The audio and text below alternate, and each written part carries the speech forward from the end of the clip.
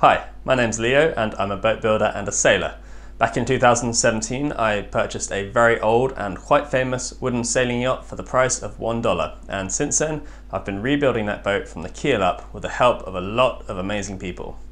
Now I'm still in the UK, but I'm really happy to say that my mission to get a new US visa was successful, and so very shortly I'm going to be hopping on a plane and heading back to Washington State, back to Port Townsend, and really looking forward to seeing the boat again, getting back into the swing of work and seeing what progress has been made while I've been gone. Some of the guys have been still working, so we'll be catching up on that work and various different projects around the boat and the workshop.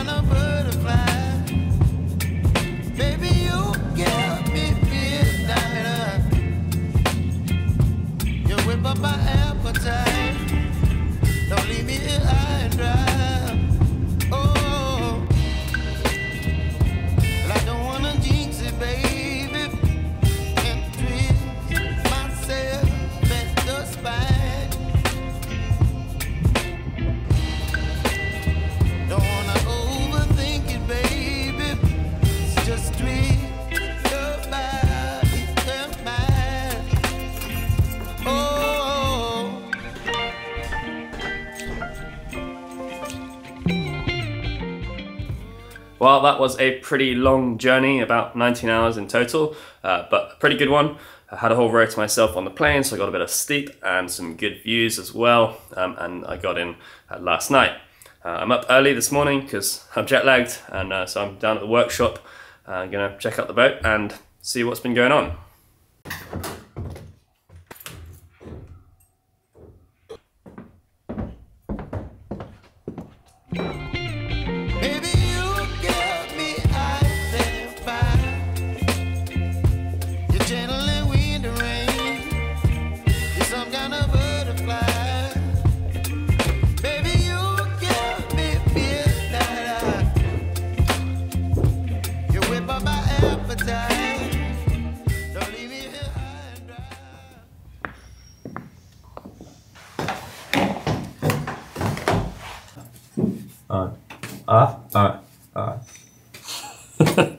I'm back from the UK and catching up with what everyone's been up to.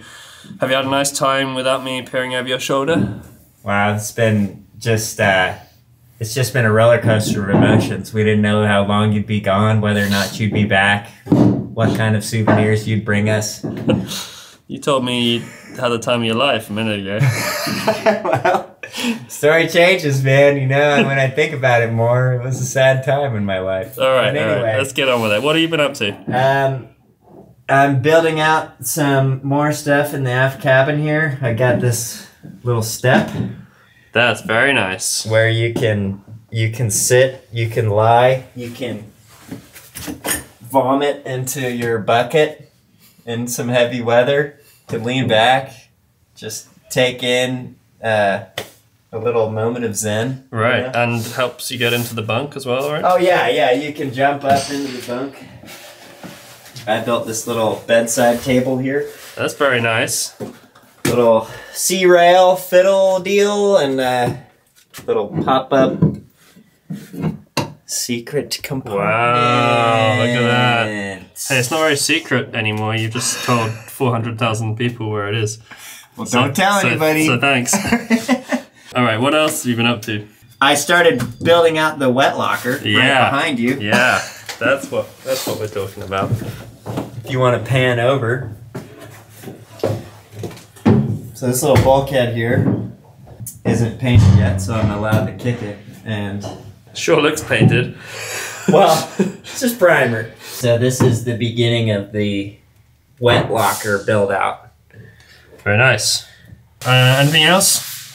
I fixed our plywood storage problem. Okay, boring. Next. I put 4 coats of varnish on the bulwarks. Wow. Yeah. 4 coats. That's great. George, you put another coat on, didn't you, George? I did. Yep.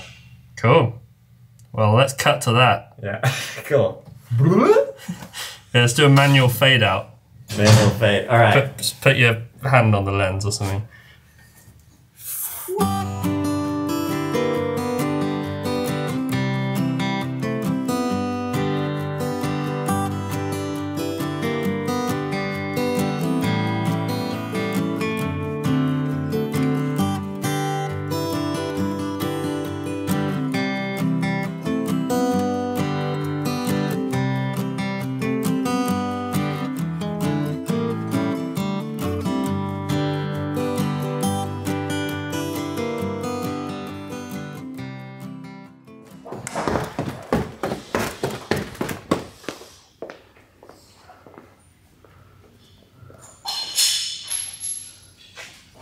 Hey dude. Oh, hey, Leo. How's it going? Oh, still alive, still upright. Have you had a good few weeks? It's been great. Yeah? Oh, yeah. Not having me around? Well, we've missed you, but, you know. I've been working on the rudder, finishing bolting it up, shaping it, cutting the profile. Nice. All those things. Well, we're not going to actually show the rudder because we're going to save that for a whole video about it. But I can see it, even if the viewers can't, and it looks awesome so far. So yeah, good work, dude. Yeah, thanks. No, I'm pretty content with it. But there's still so much to do. Yeah. But that's how it is. That's life. That's life. All right. Catch you in a bit. All right, let's go see what George is up to.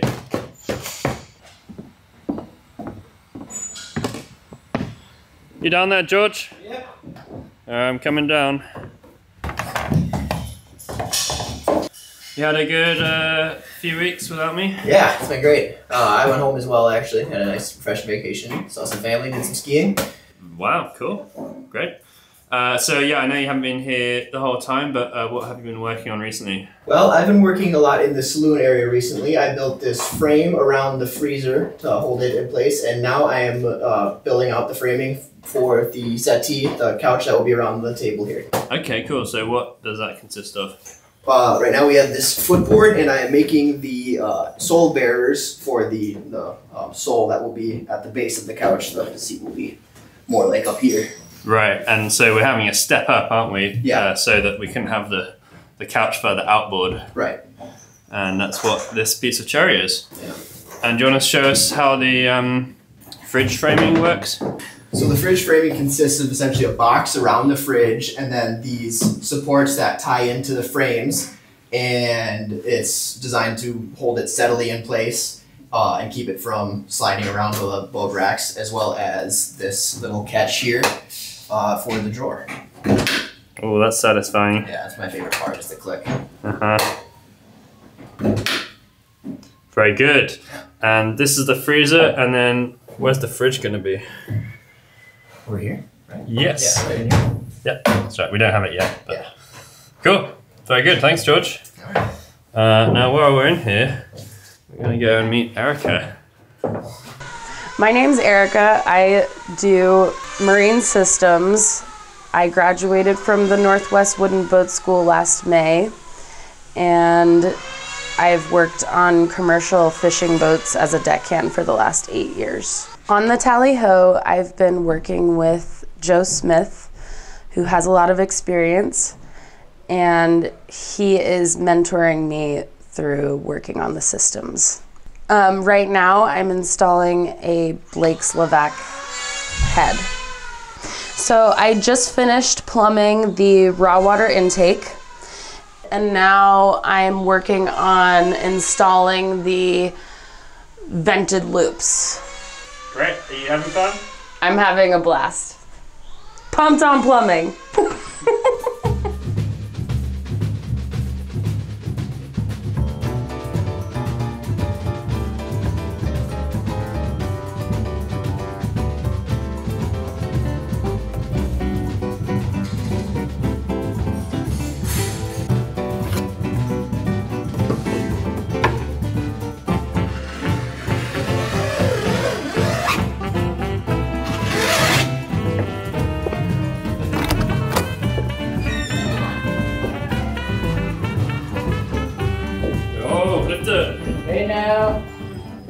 going? I am just tickled with how this is going. We are looking at the cockpit footwell plywood with the teak and yellow cedar overlay. When it's in the boat and finished, it's gonna look like a traditional cockpit. And it is a traditional cockpit, except that we thought it out and we'll be able to pull this out of the way in one piece to access tanks, engine, or even if you just want to stand up in the engine room one day. On the bottom, we've got a bunch of frames. Think of them as like small deck beams, and they are fastened and epoxy filleted to the bottom. It's quite rigid. I was brave enough to stand in it and give it a test after the glue kicked, and I knew it was going to be rigid. I just wanted to be the first to stand in it. And it didn't make any horrible noises? No horrible noises. I mean, I squeaked and giggled about it. Yeah, that sounds like a horrible noise. That was probably pretty terrible. And this is really fine plywood, marine grade plywood, with glass on the inside and sealed with epoxy everywhere else. Roughed these out before I did the cove so that I could catch another cove piece coming down in the corners. And that should tie the piece together really well. And like I said, these corner pieces, the spacing just worked itself out. I'm gonna act like we did it on purpose, but there's just a lot of really happy coincidences.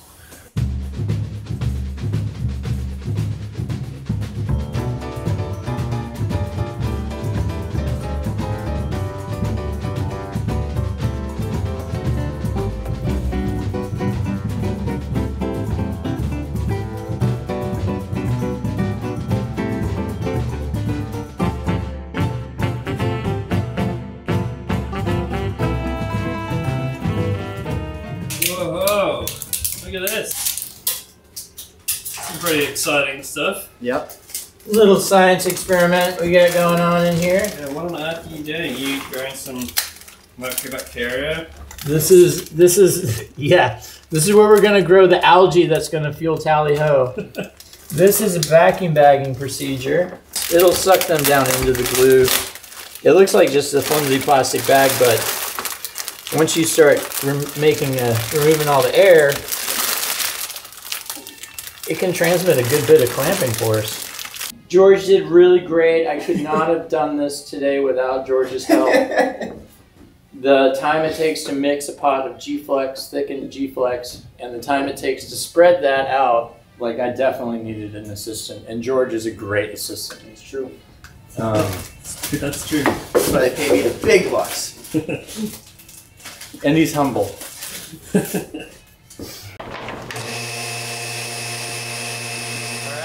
suck, commence.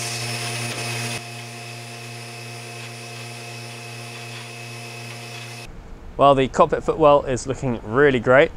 Now we're going to check in with Pat. That's Pat Mahon as opposed to Patty. And Pat has been working on the main companionway hatch. And it's in the building behind me. Before we go and look at what it's like right now, we're going to catch up with footage of some of the work he's been doing over the last couple of months, starting with when the hatch was on the boat, well before I left for the UK. Okay. How's this hatch going so far, Pat? It's going okay. Yeah, it's taken a little longer than I thought, but then that's what everybody says about everything.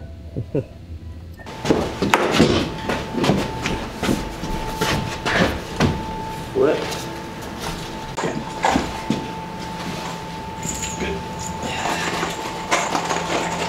Lovely. And then a little teak playhouse.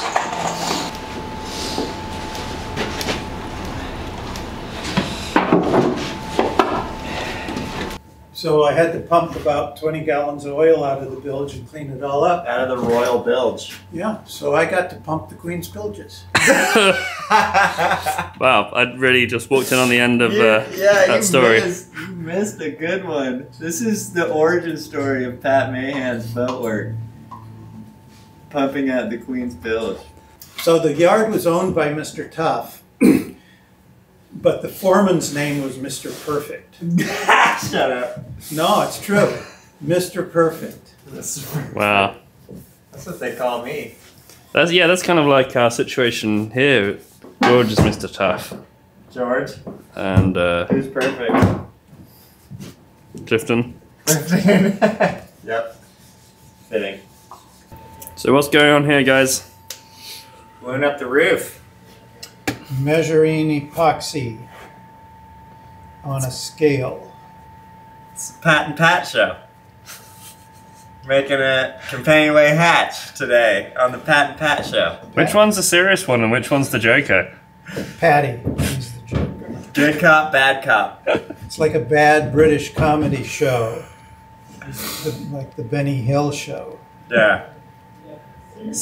Pat Senior is the one with the mustache. That's how you can tell us apart. I never would have guessed. I would have thought you, Paddy, were the serious one. Patty? Pat and Patty. That's the show title. Pat and Patty. Yes, very serious. I'm actually supervising right now. Ready to make some work. Enough for that width. Mm-hmm.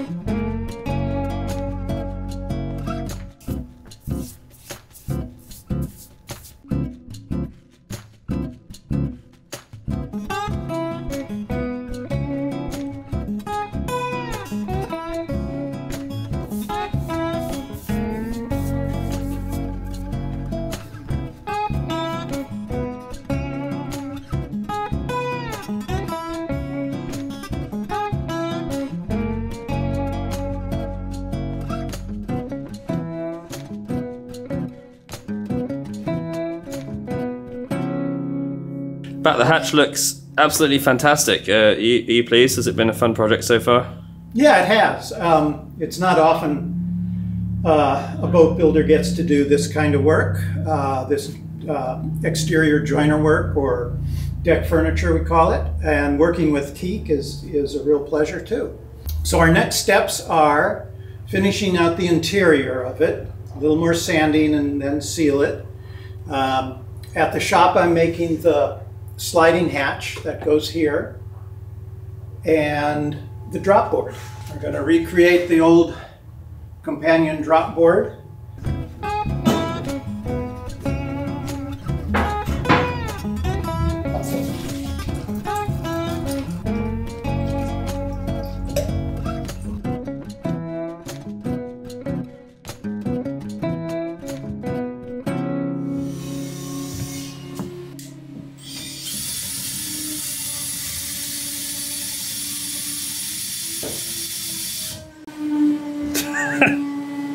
What do you got there, Paddy? It's the Windo 3000. Uh-huh. Newest in shop technology, right here, baby. And why? Because this is just far too cumbersome. Yeah, clearly. Can you explain why we have to wind that so much? Because to put it back into joiner mode, this bed has got to go all the way down to here. And it takes forever. It takes like a whole 20 seconds? It takes a whole like 15, 20 seconds, yeah. And I just don't have that time, you know? We're trying to build this boat. We're trying to launch this freaking boat, you know? Yeah, you don't have time to mess around. Oh no! The nail! Is it broken? Don't film this right now! Get away from me! Oh my god, your pride and joy. That's like a death in the family has happened. You put so much love into that thing and it was working so beautifully. This was honestly like the one thing that I did that I'm proud of this year. In your life. My life. Well, you just let me know when you got that sorted out, and I'm sure it's saving you loads of time. Yeah. Ready?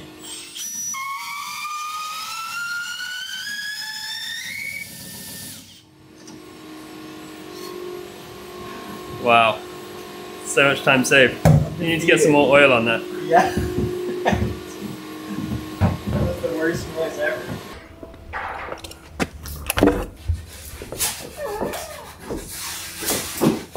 Hey, Leo. How you doing? Good, how are you? Very good. Welcome back. Thank you. This hatch is looking amazing. Well, it's pretty much done.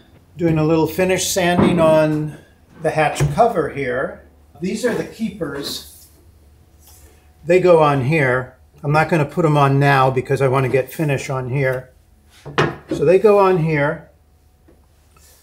They slide into here, and that's what keeps the hatch from jumping up. And this goes on here like this.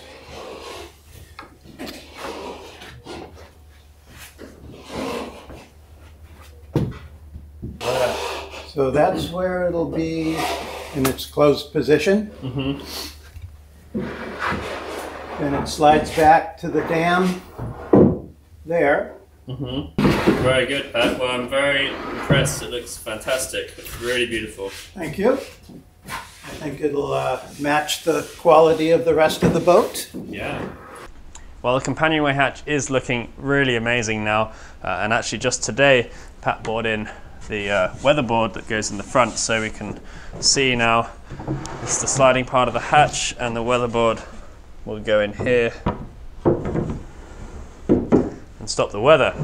Once the hatch closed, and eventually there'll be a lock in here, and we might have another weatherboard with louvers in to allow airflow when it's needed. Now the hatch isn't completely finished. There's a few more little things to do.